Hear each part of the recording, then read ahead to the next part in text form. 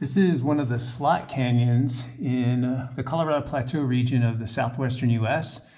This specific slot canyon is called Blarney Canyon, and we just rappelled down, well, some of us down climbed about 30 feet down that slot there. But I thought we'd do a quick video here to show it's just the amazing landscapes you sometimes see in these slot canyons. These narrow, skinny crevasses just slice through the sandstone. These walls are the Navajo Sandstone. This is the Jurassic Age sandstone that forms some of the big impressive cliffs around Zion National Park, Arches, some of those sorts of places. And slot canyons have a pretty interesting recipe that has to be met for them to form. We'll kind of walk down here until it gets more technical and kind of talk about that a little bit. And so for a slot canyon to form, you need to have homogeneous rock, meaning the rock is pretty much the same throughout. And these sandstones are incredibly uniform grained. All the grains of sand are about the same size. And then you need to have the right climate. And so the climate down here is one in which monsoons in the late summer and early fall dominate. So you get these heavy afternoon thunderstorms that dump a lot of rain in a short span of time over a small area. And the gradient, the slope in this desert climate where there's not a lot of vegetation is enough that it channelizes that water and is able to cut downward very effectively and very quickly.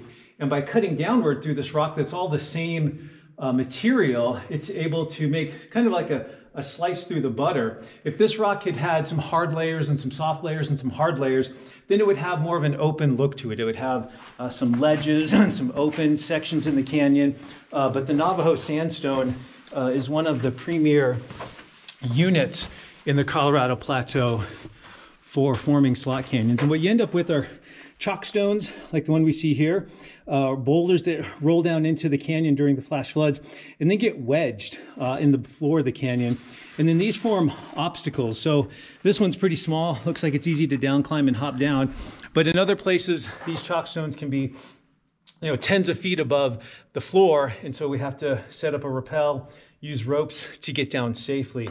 I'll see if I can keep filming while I kind of scurry down this one here. You can kind of just use your butt and some chimney technique to drop down. But one of the cool things about the slot canyons is just, you know, you just don't know what's around the next corner. You don't know what obstacles there's going to be.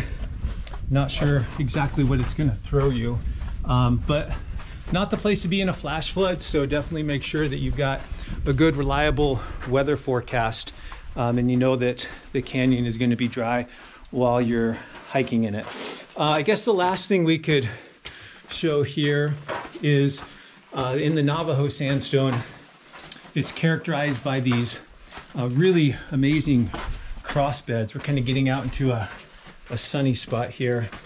And so there's places where these ancient sand dunes show us a little bit. Here's a nice spot here where you can actually see some of the beds cutting across. Let's see if we can find a little better spot a little further down. And the lighting is a little brighter, so it's not great.